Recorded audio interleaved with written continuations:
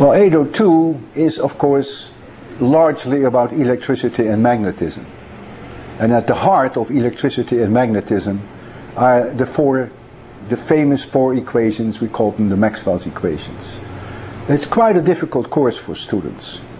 And I go out of my way to also introduce many phenomena that they see around them and make those phenomena connect with electricity and magnetism. For instance, lightning. I do an electrocardiogram in class. I discuss metal detectors. I discuss musical instruments, magnetic levitation. I talk about northern light, which is very relevant to electricity and magnetism. I spend almost the whole lecture on particle accelerators. I tell them why the sunsets are red and why the skies are blue. I talk about rainbows, about halos, about glories. I talk about color perception. And since I do Doppler effect, I also talk about Big Bang cosmology. And then during my very last lecture, I introduced them to my research, the research I did during my early days at MIT, when I was making X-ray observations from very high flying balloons, altitude of 140, 150,000 feet. So my goal is, wherever possible, to make them see through the equations, to make them see the beauty all around them, and by doing that, to make them love physics. Well, the 802 course is the second course in physics. It's mandatory. It's in what we call a General Institute requirement. You either have to take this course, or you have to take one which is a slightly higher level, 802. So it is the basis that students get during their first year. 801, the Newtonian mechanics, and then 802, the electricity and magnetism.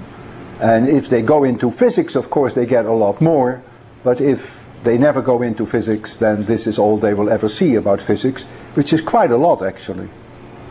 We evaluate the students through traditional exams. The lectures are given in the main lecture hall of MIT, and then the students meet in smaller groups with professors. We call those recitations, which is largely problem solving. There are many events in this course. Every lecture is an event, and the students who have taken me will tell you that indeed going to my lectures is an event. I'm not a very traditional lecturer, so therefore I would really like to think that each lecture is an event. We do have a contest which is very, very popular. We hand to the students a piece of wood,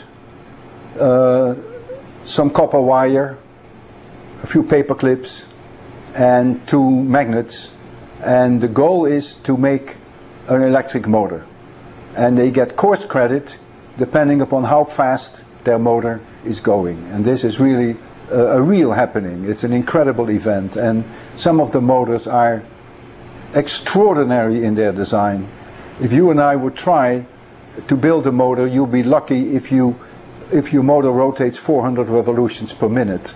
But let me tell you, some students go to the 5,000 revolutions per minute mark. It's really quite amazing, and they spend so much time on that. It's a wonderful event. It's really a happening. Well, my message to all educators is, what counts is not what you cover, but what counts is what you uncover. And this is often forgotten. So there is a general tendency, not everyone, but a general tendency to ram too much down the throats of the students and overlook that that's very anti-productive, because it goes one ear in, as we say in Holland, and it goes the other ear out again. So what you cover is not what matters, but what you uncover is what matters. And if you can somehow do it so that there are parts of the course that they will remember for the rest of their lives, that's even more important. If a student has come to my lectures on rainbows and halos and glories, for the rest of their lives, rainbows will never be the same. And they will always think of me when they see a rainbow. And in fact, sometimes 20 or 30 years after a lecture, they send me still pictures. and they say, Professor Lewin, I saw a rainbow, and I thought of you, and here's a picture. And the interesting thing is, they sometimes send me a picture which is not even a rainbow, which is a glory, but that doesn't matter. What it shows is that I have succeeded in making them love physics, and that's my goal. And that should be the goal of every educator, to make them love physics.